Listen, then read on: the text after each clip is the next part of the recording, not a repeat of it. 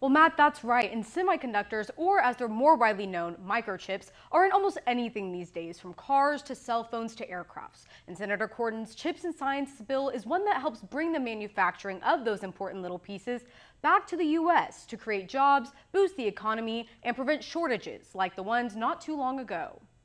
This will allow this facility to increase, to grow, to add the manufacturing and the silicon chips that our nation needs, and using the incredible workforce of Lubbock to do that.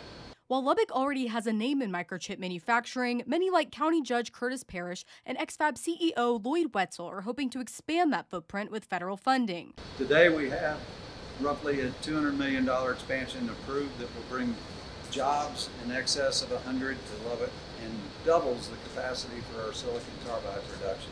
Texas Senator John Cornyn helped get the Chips and Sciences Act passed in Congress last year and spent the day touring X-Fab's facilities. I know X-Fab has had a tremendous expansion and is planning to apply for additional funding through the CHIPS Act that we passed last year. The CHIPS Act would provide for up to $39 billion in manufacturing incentives, roughly $13 billion for increased research and development, as well as workforce development. Cornyn says there are national security risks involved with China and Taiwan producing a majority of the world's semiconductors. Potential future pandemic, heaven forbid, or a natural disaster would mean immediate recession here in the United States. The economic consequences would be terrible, but the national security vulnerability just seemed to be obvious to me and others.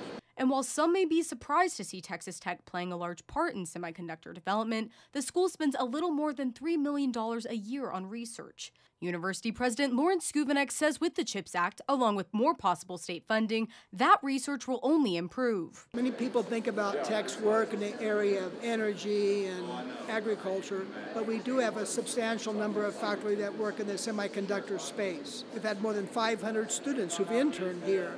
And so this will capitalize upon that expertise.